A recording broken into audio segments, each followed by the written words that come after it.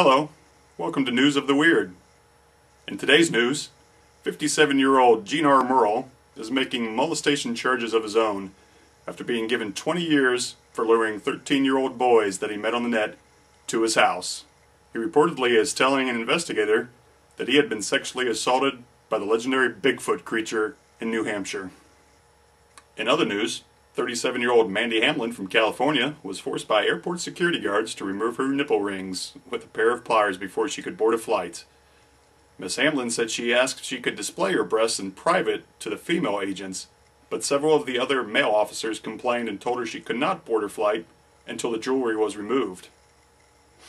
She was able to remove one ring, but according to Miss Hamlin's lawyer, Gloria Allred, crying out and in a panic, she informed the TSA officer that she could not remove the other without the help of pliers, and the officer gave her a pair of pliers to remove them.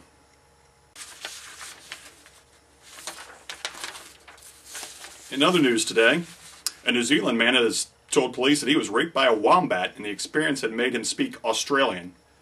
Arthur Ross Craddock, 48, from South Island town of Mutuka, called police and told them that he was being raped at his home by a wombat and he needed their help. The orchard worker later called back and said, "Apart from speaking Australian, I'm pretty alright now, you know." Arthur was sentenced to 75 hours of community work. And that's today's News of the Weird.